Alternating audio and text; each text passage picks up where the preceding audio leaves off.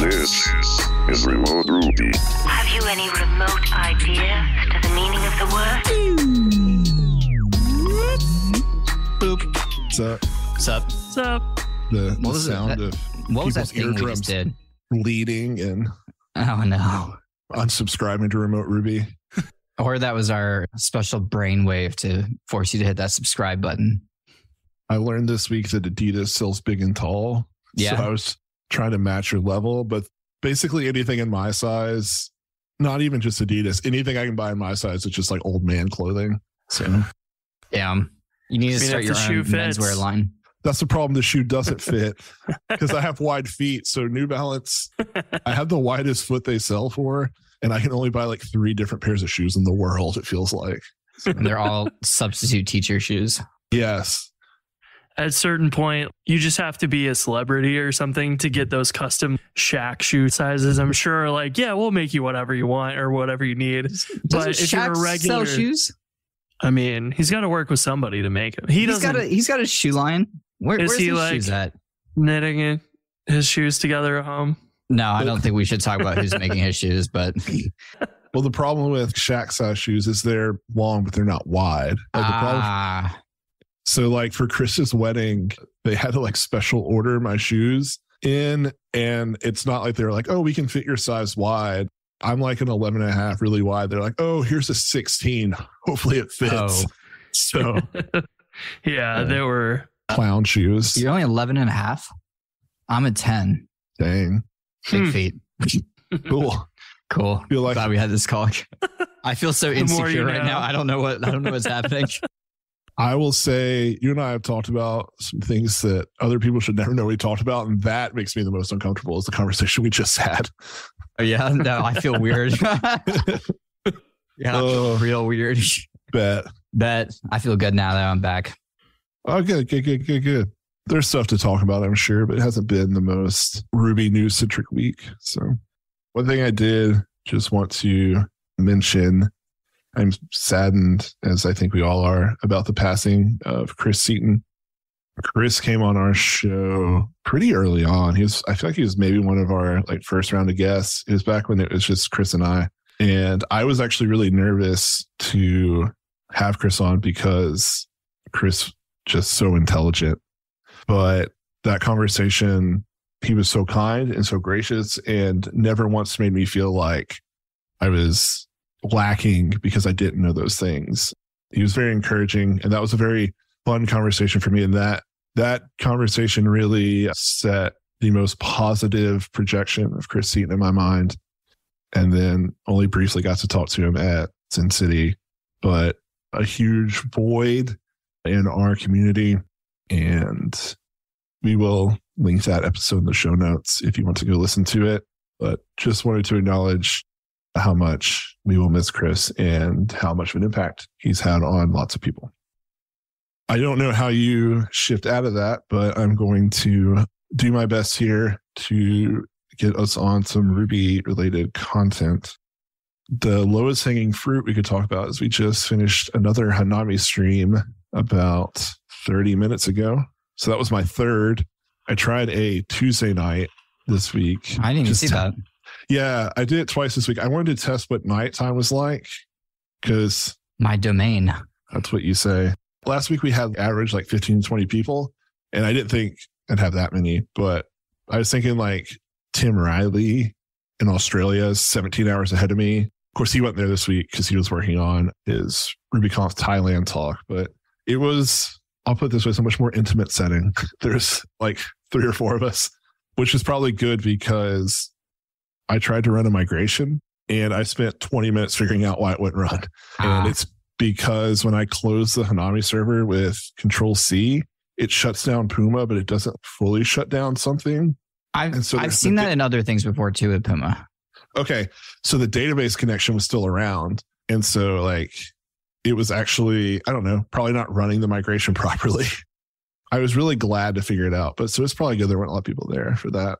But today we spent 2 hours and we built some associations and we built authentication from scratch. Yeah. And it was a hell of a ride.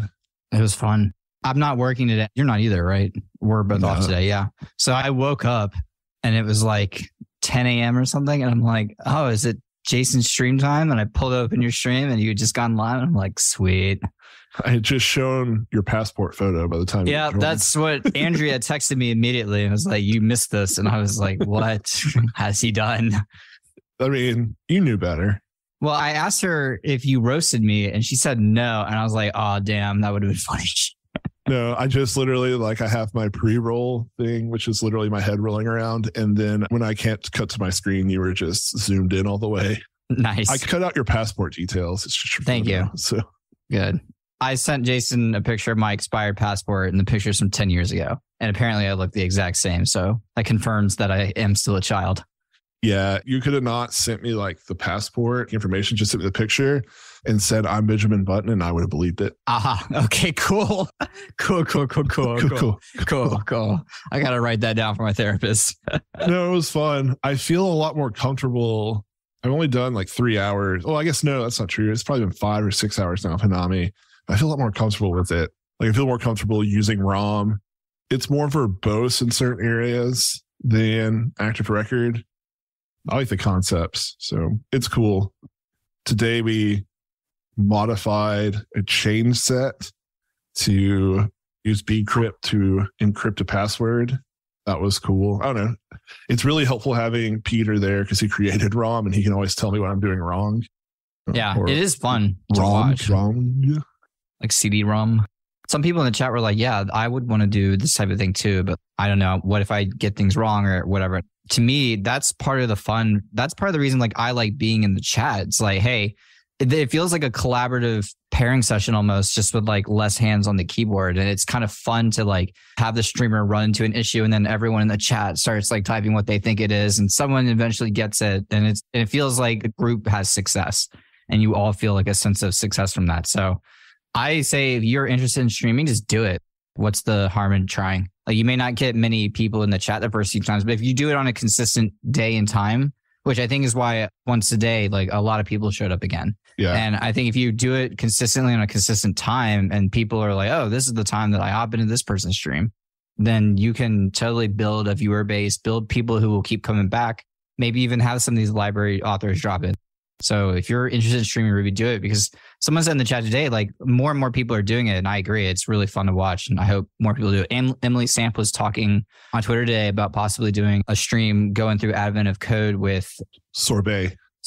Yeah. And I was like, that would be super cool to watch. So Yeah. I just want to shout that out. Yeah. More people streaming Ruby. That's what we like. CJ Avilla has been doing Advent of Code and Ruby on YouTube as well. If anybody wants to check those out, I always really enjoy him doing his videos.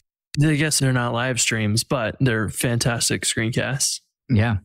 I mentioned this in the stream because a couple of people were saying they like want to stream, but they're like nervous too. And I'm like nervous as hell when I do it. But I started writing a post today. I don't know what it'll be, if I'll even share it, but about how much regret I have for not sharing more stuff in my career. I'm trying to change that now. I've always been scared of rejection and looking like a dumbass, even though like I don't mind looking like a dumbass when it comes to like non-code things, but you know, when it's your livelihood, it's a little scary. But I don't know, people have been really cool and receptive on this stuff, like the Hanami stuff we're doing, because I just admit like I don't know. And I don't know, sometimes maybe I lose some viewers at those points, but a lot of people hang out. It's cool. I mean, people are there to learn. You're there to learn. That's all you promise, and that's all you're given. You can't let anybody down that way. So I think that's the way to look at it. You're not telling them, hey, we're going to go do this thing, and then, oh, shoot, I don't know how to do it. It's, hey, I'm learning. You can learn with me and see how I figure out problems or whatever. There's lots of, maybe you don't know or you don't learn the specific Hanami stuff to go build things perfectly the first time around. You learn how to debug with Jason and whatever else. There's a lot of good takeaways.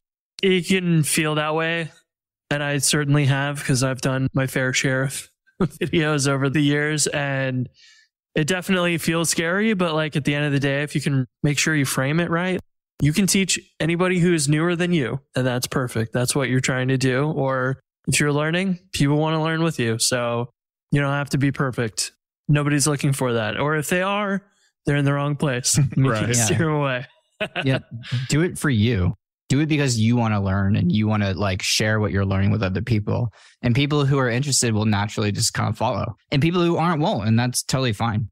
Yeah, I said this today. Like, I almost wish it was like a Zoom call, which isn't sustainable, but it's just like fun, like having people there hanging out.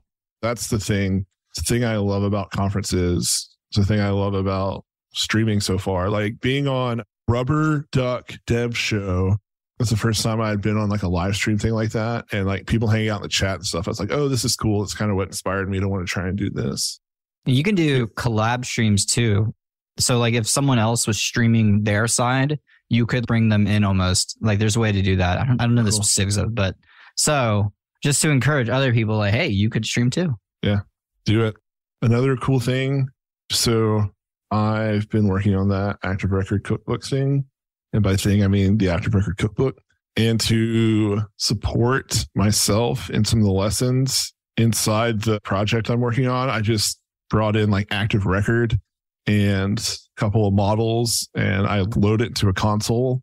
And so I have like an interactive, it's not a Rails console, but an interactive Ruby environment with Active Record. And I'm thinking about shipping the book with that. It's just a free thing because you can load it up and like every example I have in the book so far is recreatable there already. I don't know if that will add any value or not, but it's been valuable for me while I'm writing it. Yeah, do it. I would like that. Do it. I dare you. Yeah, bet. You won't. You won't. You won't. Jason immediately drives to the airport. I was telling some friends that story the other day, and now how I'm trying to coerce you into a bigger trip. Dude, you didn't even have to coerce me. You just said it, and I was like, let's do it. Oh, sweet God. But yeah, I don't know. That was cool because I have it. If I have, it's been a long time since I've just stood Active Record up by itself. And I know a lot of niceties around Rails and Active Record that you take for granted when you just pull up Active Record. But I have just like one big migration in this like setup script. It has seeds and everything, so you can reseed the database. It's cool. It's fun just to hack around on stuff that's not work. Any deadline you're setting for yourself of when people can expect this content? I would like to have it before February 2023. Nice. You shouldn't put the year in there. That way you have ultimate flexibility there. I'll edit that out. Edit that out. I would like to have it before February. Now, I have, 15 lessons written, and some of them are very succinct, right? Because I'm doing that like cookbook approach. So it's like, here's the problem I want to solve. You go to it. And sometimes there's just not a lot to say about certain queries. But I'm trying to get into some more complex ones. I started writing on dependency deletion, things like that, and the nuances and differences, and like automatically dependent destroy async, dependent delete all. And just trying to like split out some of the nuances of you can destroy async, but you can't have foreign key constraints, and like trying to fit that into like a very small digestible lesson. It's fun. It's challenging because I want to be succinct and I want to be helpful. I don't necessarily want to use this as an opportunity to explain the history of. Those are the two hardest records. things: succinct and being helpful. Like that's damn near impossible, man. So February. Yeah. I'm super Very excited good. for this. Have you ever read the Anarchist Cookbook? No, I know of it, but this sounds like Because something you have multiple copies of. It sounds like Jason's about to tell you how to build a bomb-ass Rails app Oh, with your God. Active Record queries. Oh, God. All right, that's it for this week. Andrew, that's the most impressive thing you've ever said. We can't top that. The way you just tied those together. Oh, geez. I talked to Andrew and Colin. They kind of encouraged me because I was nervous about the cookbook approach, because I like announced to the email list I was changing it and one person responded. So I was like, oh, did I screw up? But no, committing to it, going Responding to with an it. email can't be me. Yeah, no, I added you to the repository of the content, and I thought I would see how long it would take for you to find it and join. I haven't seen it, so I guess I should open up my notifications. Well, I'm just curious, did Colin kind of say the same thing that I said? Because I was very much like, yeah, I like this a lot better About than this. this long narrative stuff. I just want the deets. We were on a Zoom call, and he pulled like 3 Ruby related, Rails related cookbooks off his like bookshelf. They were older, like late 2000s when they were released. We were working on building some content like a year or two ago, And that was kind of something that I was like, I want to do like recipes, like give people like the cookbook, give them just how to do this one thing. It doesn't have to be a narrative. There doesn't have to be a flow. It just like, it's like a reference resource. Like I like that approach much better. The bomb ass Active Record Cookbook. I think it can give it a little more longevity as a resource. Like I know things in Active Record change, but you know, if it's an ebook, I can update it and I don't have to update a whole conglomerate. Like you said, narrative. That's why I made the Stimulus Reflex course free, is I'm not going to go update that course. It's so intertwined. So I'm hoping this is a thing too. It's like you buy it and maybe you don't read it as soon as you buy it, but maybe you have it handy and when you need it, it's there. Right. So almost thinking in blocks instead of like a whole thing. You could put these blocks other places. I always found those books the most useful personally, like in between, you know, a book that's like long ass story of here's how to do start to finish something versus the API docs that are like, here's literally all the options for this one feature. I really always want something that's in between that tells me, here's the thing, here's roughly why you would use it and the high level of applying it. And if I need to dig into the like nitty gritty details, API docs are there, but I don't want to have to read 400-page book to dig through that and find this one association thing I'm trying to accomplish. So to me, this is like a reference that I could use all the time. You know, like the same reason you would buy Tailwind UI, you have all those components you can reference, and then you're like intended to look at them and then modify them for your use case, which same thing here. You're trying to accomplish this thing. Go skip straight to this chapter. You don't have to read anything else in the book. It is by itself. You can apply it whenever you need it. I think that stuff is the most useful to me. So I highly encourage that. That's something that every developer like can use at all times. Anyone can use this regardless of skill level. Like this would be just as helpful to a junior as a senior. A narrative story may not be. Yeah. Part of that is I don't want to have, using the same moniker we've been writing, a bomb ass table of contents.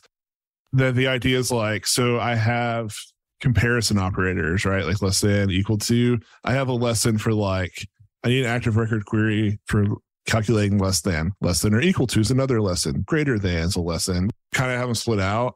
And the other thing that I've struggled with when writing this, because I remember I want to be succinct, is I gave too many options at first. Here's how you do it with a template string, like a SQL literal, and here's how you do it with a range. And I was like, I think what I'm going to do right now is just give the option that I would use if I was writing this, not like all the options. And so here's how you do for less than, here's how you write it with a range for a date. Here's how you write it with a range for a number value. Here's why you can't use like 2 dots. You have to use 3 dots or whatever. Just very like one-liners.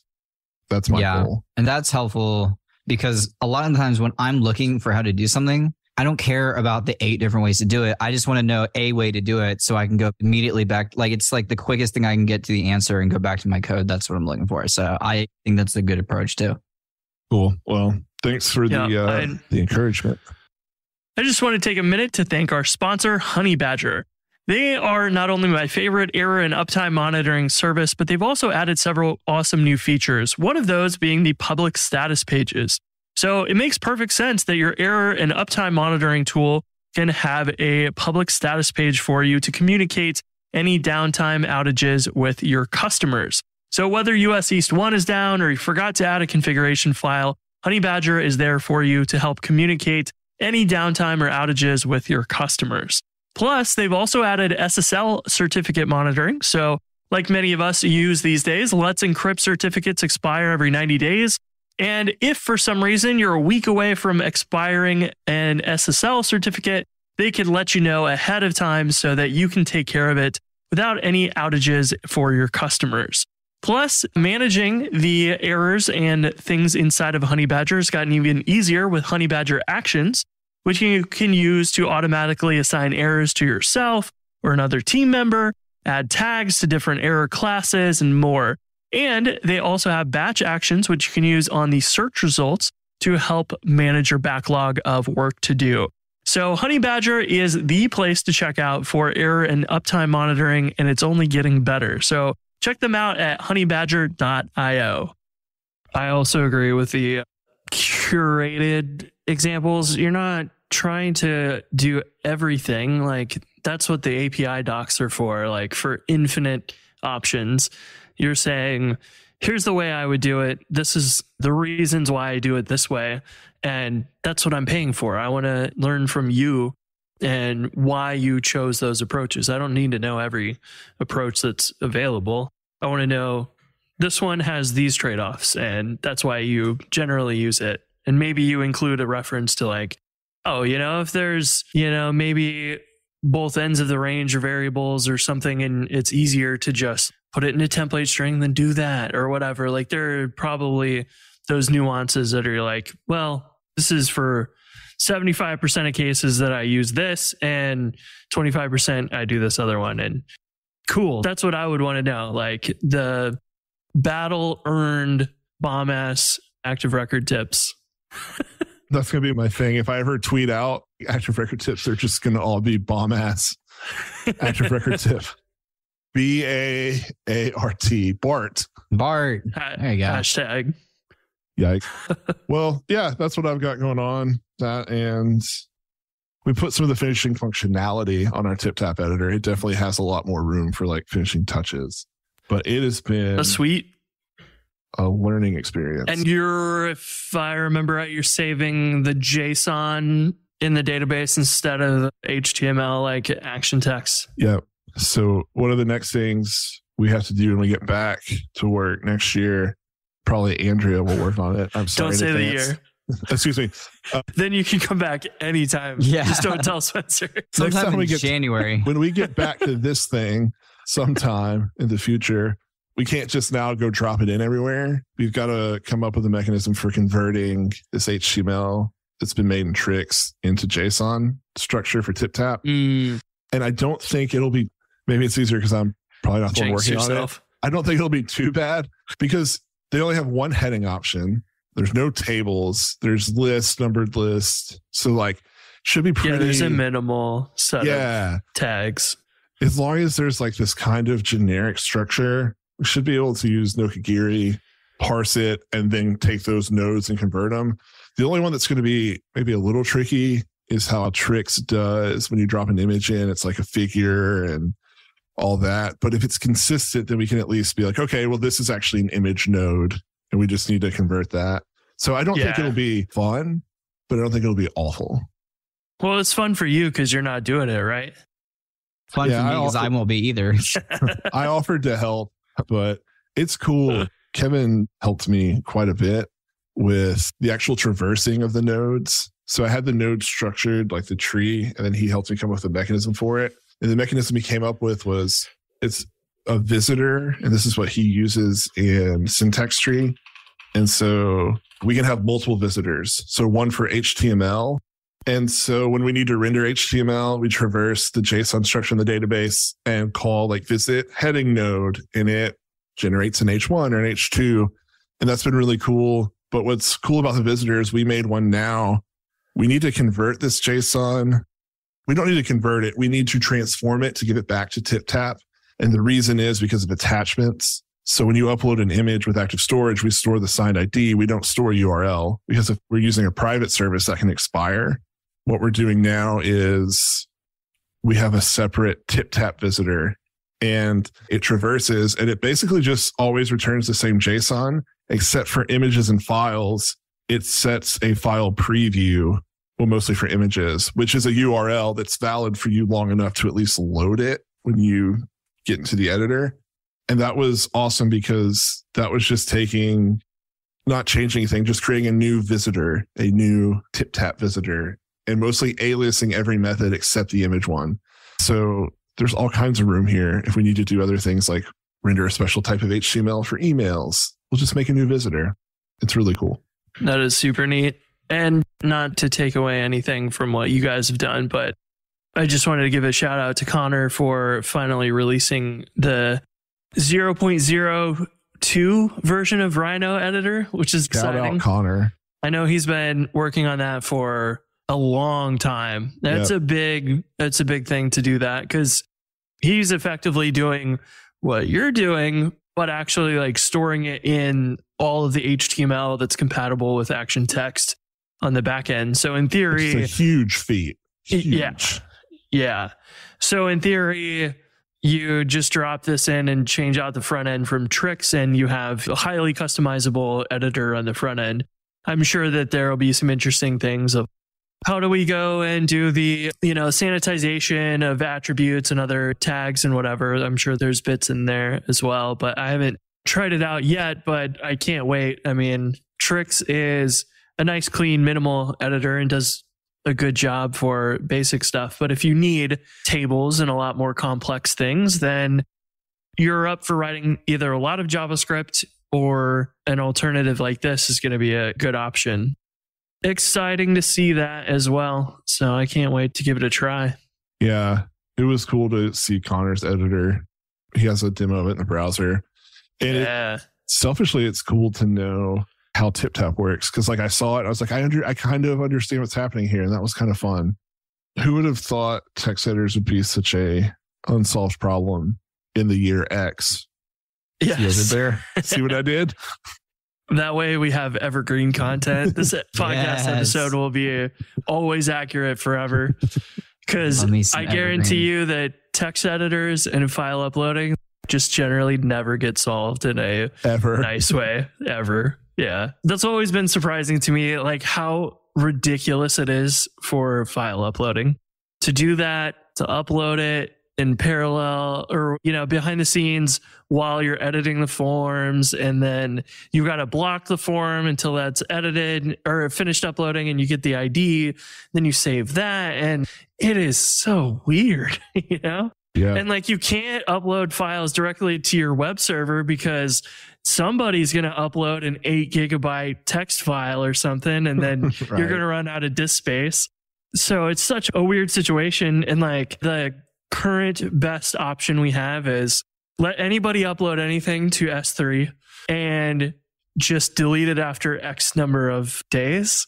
And it's like people could still upload ridiculous things up to there, and you could try to validate it as well, but they could still upload a bunch of crap to your site of tiny files or whatever. And it's just weird. It is not a great solution, but it's really the best we have. And that seems very strange for 2020X. Yes. Or 20X. Yeah, 20X. That's our theme this week, is time doesn't exist. In my examples, it was tough because I needed to show the difference between 2 dot and 3 dot ranges in terms of like being inclusive or not. And with dates, that's the difference of saying like time.ucc and just giving the date, because that'll default to 0 timestamp, and then being like the very last second of a day. And so having to write out that timestamp was frustrating. So Chris, you tweeted some Hotwire things. A thing, yeah. A long time ago, I wrote the comments forum system on GoRails, and like it is written by a younger me, we'll say, and not quite as clean as I would prefer it to be. This is all UJS. It used to be, yeah. But then I like migrated stuff over to Hotwire as quickly as possible. So we had, I don't know, it was like the install Rails on Windows 10 guide or something. 500 comments or something, and the page was getting a little slower to render. So I basically went and just slapped a empty div with a loading thing in it and a stimulus controller to go make an AJAX request to grab the HTML for the comments and just toss it in a separate request. And it's been fine. It lived like that for up until now. And I was like, you know what? That's exactly what turbo frames were made for. So let's just replace that. And basically 5 minutes later today, I'm like, swap that stimulus controller, delete that stimulus controller, swap the HTML with the turbo frame, and put a turbo frame around the response on the server side, and voila, we're done. And it's lazy loaded and just built in now. And I was like, this is cool. But I want to take it a step further, because right now it still will render all the comments, and we have like a reply button that has a hidden form that it will just unhide. So we like render all these empty forms that we don't really need until you actually click the button. So I want to just put a turbo frame around the reply button. So you click that and it renders the form, and just have nested turbo frames like that. So that's my goal, and it shouldn't be very hard, but. So we do something really cool with the custom turbo stream action too, which I don't think I've talked about yet. And if I have, probably just in passing, but shout out to my coworker Mario for coming up with this idea. It has served us really well, actually, where he created a custom stream action called dispatch event. And what it basically does is it takes in an event type, a payload, and it creates a custom event. And it also takes in a target. So if you pass in a target, then it will dispatch the event on that target element, which is really helpful if you have a container wrapping a ton of turbo frames, and you can put all these different types of event listeners for stimulus on it. And so, but if you do not pass in a target, it will just dispatch it on window.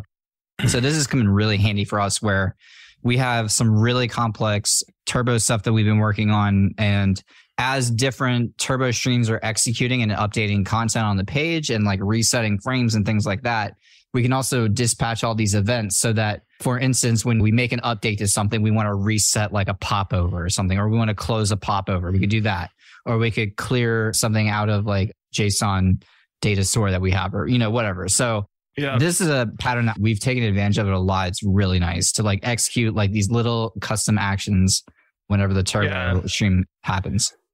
Yeah. Do you remember the original demo of whatever comments, or it was like a chat room that DHH had originally released when Hotwire came out? And I always remember seeing you fill out the message form, you click submit, and it broadcasts to the chat room. But then he has to go build a stimulus controller just simply to clear out that box when it gets submitted. I was like, that's a weird, rough edge to this whole thing. So like the one that I tweeted out earlier today was a custom stream action that's called reset form. And you just give it a form ID and it'll look it up and then call reset on it and clear out your form. So your submit action to broadcast would append the message to the bottom of the list and reset the form in 2 little turbo streams that get added to the page. And it's like very simple, but very convenient thing to have all of that in one place, because his original example was this does something here, this other thing is all the way over here, and needs to actually both happen at the same time. And it's just weird to know that these need to be happening at the same time, but they're in totally different places, and you can't really tell what's going on from a quick glance. So there's lots of things that you can do with that. You could broadcast a event just to tell ChartKick to go update charts from the back end when you're doing like an import or something. All kinds of cool stuff that you can do with it. And this is like often JavaScript that you would want in weird places. Like some people might put it inline inside the body of the HTML, and it's like, hey, just put it over in the stream actions and then just call that whenever you need it. And I mean, you could call those directly too if you wanted.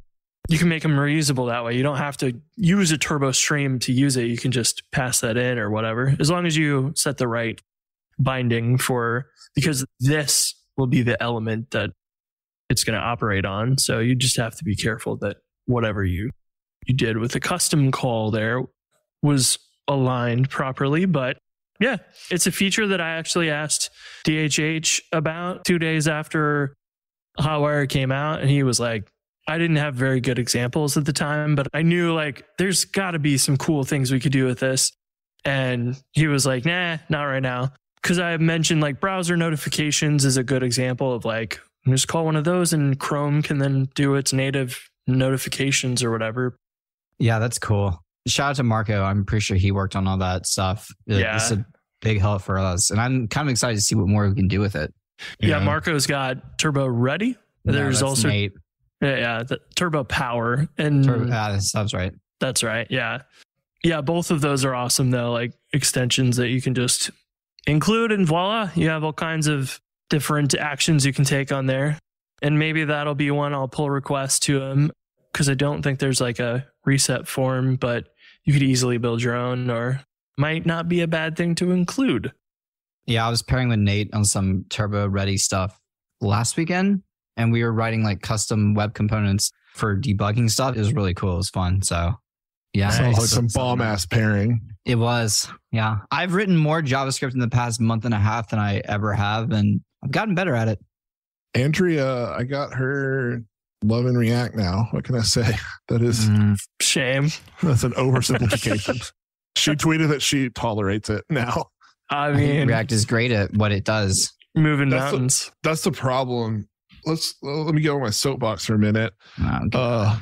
I just wanted everyone to know I rolled my eyes, so that's why I had to say that. All right, what is it? Just tell us. In a very small context, React is so good. I don't want to build a single page app with it, but the way it can understand state and re-render based off that saves so much other code that I have to write. That comes at a cost. The more you get into it, the less custom code, the more dependencies and crap you have that you have to debug. So it's not without trade-offs. Yes. But I love it. I love it. I'm not poo-pooing on React. Let me be very clear. I think React is excellent at what it does. I just don't want to use it. What do you want to use? But what do I want to use? Ruby. The project that we just finished at work, which I'm pretty sure I talked about a little bit last week. And you talked about how you wanted to avoid React on it. Okay, well then perfect. Yeah, well, we did. And you did listen to the episode today? I was like halfway through this morning, but I woke up too late. So coward. Whoa, Buster. Pump the brakes. Hold on. I just caught a stray. Yeah. Okay. Yeah, I was cowardly this morning.